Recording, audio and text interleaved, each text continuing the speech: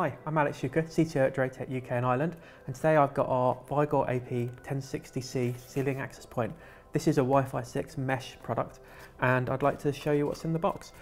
First impressions of the box itself though is that it's really good that it's such a small form factor. It means you can fit 3 or 4 of these in a rucksack, makes it easier for getting to a site for installs.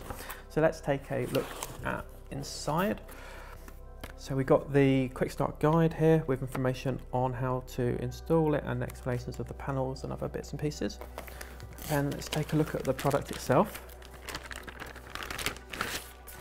It's quite a heavy product. It's because of the metal here. It's just for the cooling.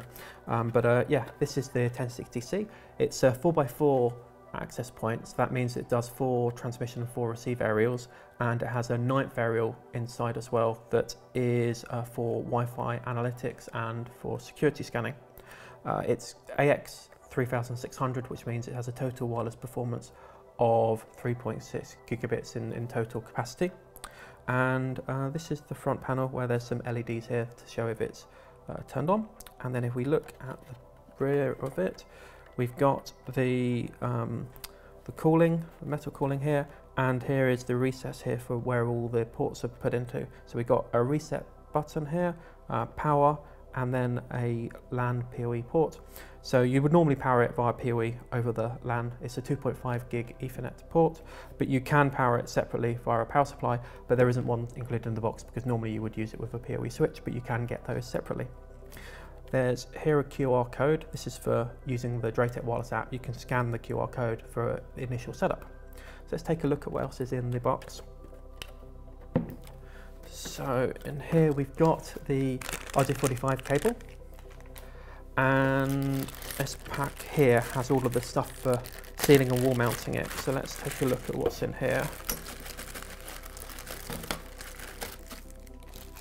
So we've got these 3 mounting plates, so they're for different types of surfaces.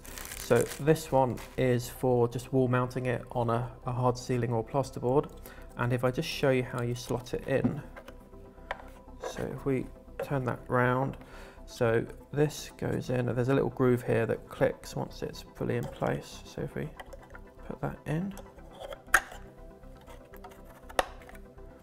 and then that's securely in, and then you've got screws that would be secured to the wall.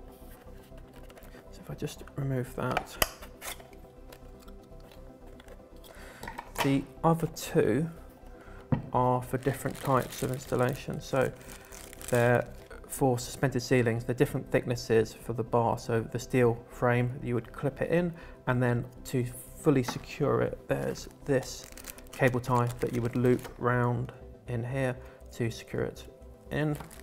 And then there's also the screws and fixings. So these are for into plasterboard or for into a hard wall. And then this one is for wall mounting. So it's a wall mount bracket. So we would put a screw in here in these keyholes. So just slot it in that way. So that's everything that's in the box. I hope you found that really useful and informative, and thank you very much for watching.